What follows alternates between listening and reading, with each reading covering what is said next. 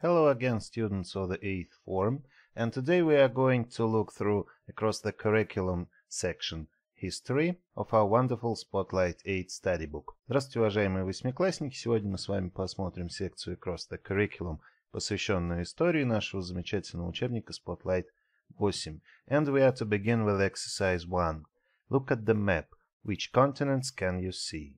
Посмотрите на карту, какие мы здесь видим континенты.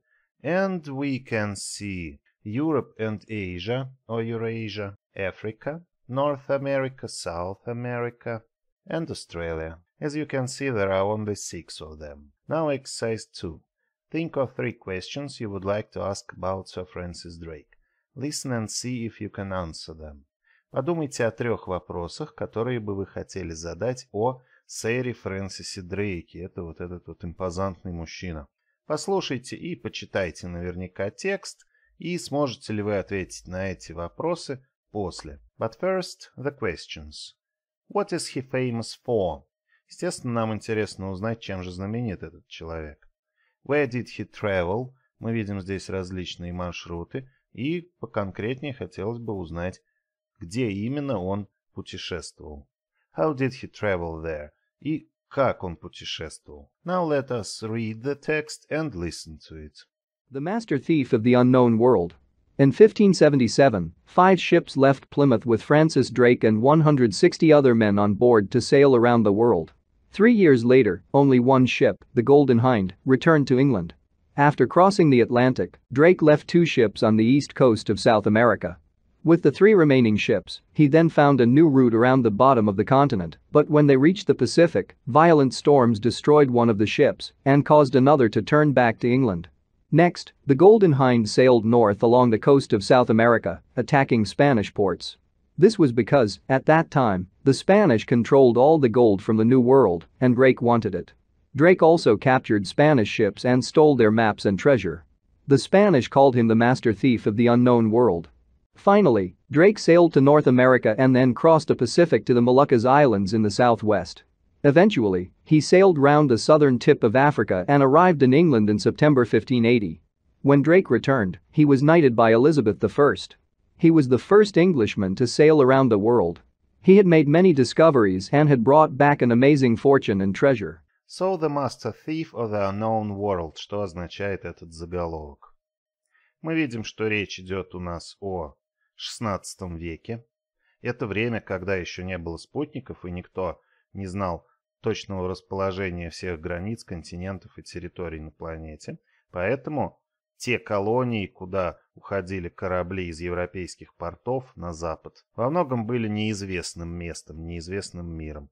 Ну а Master Thief — это дословно глава воровской гильдии, ну или же главный вор. То есть из этого мы можем предположить, что Фрэнсис Дрейк был все-таки больше пиратом, или, как это тогда было принято называть, капером, то есть пиратом на службе у королевы. Now let us look at exercise 3. Read the text and put the sentences about Drake's journey in the correct order. Текст мы уже с вами почитали и послушали, и нам только осталось поставить в правильном порядке предложения, в которых описываются путешествия Фрэнсиса Дрейка. And the first. Drake left Plymouth in 1577 with 5 ships. Естественно, если бы он не вышел из гавани города Плимут, его путешествие просто не началось. Next, Drake left 2 ships on the east coast of South America.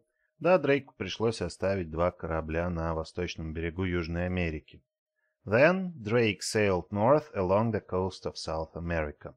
Потом, с оставшимися кораблями, Дрейк поплыл на север вдоль берегов Южной Америки. Drake sailed to North America, что логично, да, кончилась Южная Америка, и он стал плыть вдоль берегов Северной Америки, соответственно. Then Drake crossed the Pacific to a group of islands in the southwest. Затем он пересек Тихий океан и приплыл к группе островов на юго-западе. Then Drake sailed around the southern tip of Africa. Затем он обогнул южную оконечность Африки, так называемый мыс Горн. And finally, Drake arrived in England in September 1580. И через 3 года после того, как он вышел из гавани города Плимут, он вернулся в Англию в сентябре 1580 года. Now let us look at exercise 4. How are these names related to Sir Francis Drake? Как эти названия соотносятся с сэром Фрэнсисом Дрейком? Plymouth. Plymouth is the place he left in 1577, то есть место, откуда он отправился в свое путешествие. The Golden Hind, it's the name of his ship. The Pacific, the ocean where one of his ships was destroyed to get to the Moluccas Island. В Тихом океане он потерял один корабль, чтобы добраться до островов Мелука. The New World is the place the gold was. То есть вся эта операция с колонизацией была в основном направлена на добычу золота в новом мире и его транспортировку, естественно, в Европу. The Moluccas Islands. Drake traveled here after the North America. То есть туда отправился Дрейк после того, как посетил Северную Америку. Africa. He sailed around the southern tip before returning to England to complete his round-the-world tour. То есть Африка, точнее ее южная оконечность, или же мыс Горн, это место, которое также посетил Дрейк на своем пути в Англию. And Elizabeth I is the queen who knighted him. Это королева, которая присвоила ему титул рыцаря. Now exercise 5, matching. Match the words in bold to their meanings. Соедините слова, выделенные жирным шрифтом, с их значениями. So on board is on the ship, то есть на борту. Remaining is left, то есть оставшиеся какие-то, да. В данном случае корабли. Route, way, маршрут, путь. Violent, в данном случае это strong, то есть мы говорим о штормах, которые потрепали эскадру Дрейка. Это были сильные шторма. А вообще violent это насильственный такой, да. Ports, harbors, то есть это то слово, которое я уже использовал. Гавань. Ну, в гавани, естественно, порт. Treasure, valuable objects, какие-то ценности, ценные объекты. Это сокровища, не так ли? Eventually, in the end, то есть все-таки, в конце концов, и так далее. Fortune is a sum of money, то есть состояние, какая-то сумма денег, ну, наверняка не маленькая, если мы говорим о состоянии. Now let us look at exercise 6. In pairs, show Francis Drake's journey on the map and label the places he visited. Use the map to present Drake's journey to the class. Итак, карта у вас перед глазами на странице 55 мы работаем. And how can you present his journey? Let me give you an example.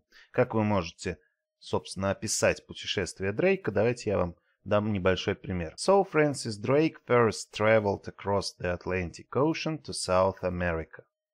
He traveled all around South America and then sailed to North America before traveling to the Moluccas Islands in the Pacific Ocean.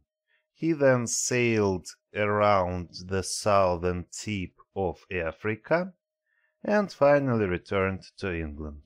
So it should be like this. And exercise 7, think. Read the saying, what does it mean to you, discuss. Прочитайте поговорку, что она значит для вас, обсудите. So let us read it first. Words of wisdom. No pessimist ever discovered the secret of the stars, or sailed to an uncharted land, or opened a new doorway for the human spirit. Helen Keller, U.S., deafblind author. И суть поговорки в том, что ни один пессимист никогда не открывал секретов звезд или не отправлялся в плавание к неизведанным землям, или же открывал новые горизонты человеческого духа. Хелен Келлер, американский писатель. Deafblind — это она была и глухая, и слепая. And in English you can say that the quote means that how we think is very important, and that if we are negative and pessimistic in our thinking, then we will never accomplish great things. То есть если мы будем пессимистичны и не верить в свои собственные силы, нам никогда не удастся достичь никаких высот. Но я уверен, что это все не про нас. So that is all for today. Thank you. It was a pleasure. Hope to see you soon and bye-bye.